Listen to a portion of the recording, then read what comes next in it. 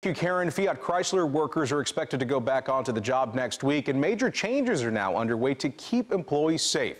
CW50's Chris Walker takes a look now at what they're doing to fight COVID-19. Fiat Chrysler plants are revamped for employees heading back to work. From social distancing workspaces to personal protection gear, new guidelines are in place ahead of production. The facilities employees walked out of following the coronavirus outbreak won't be the same at clock-in Monday. They've modified stations to make sure everything is safe and ready to go when it comes to making the proper measures. And those measurements are keeping workers further apart with redesigned protective barriers and plexiglass partitions. You know, we want to be together with our teammates, but not too much now. It's different. And I think they've come to some really good arrangements to make that happen.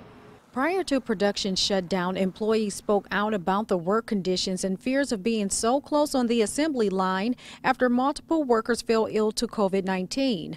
The company closed plants back in March and went to the drawing board on a safety plan. Workers are now required to wear masks and safety glasses at all times. And daily mandatory temperature checks will be documented along with self-screening questionnaires. Including the PPE we have on right now, but also things like weld curtains, Plex, social distancing, reconfiguring stations. Really impressed with the work.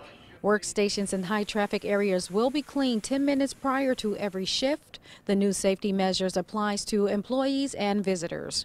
Reporting in Detroit, Chris Walker, CW50 News at 10.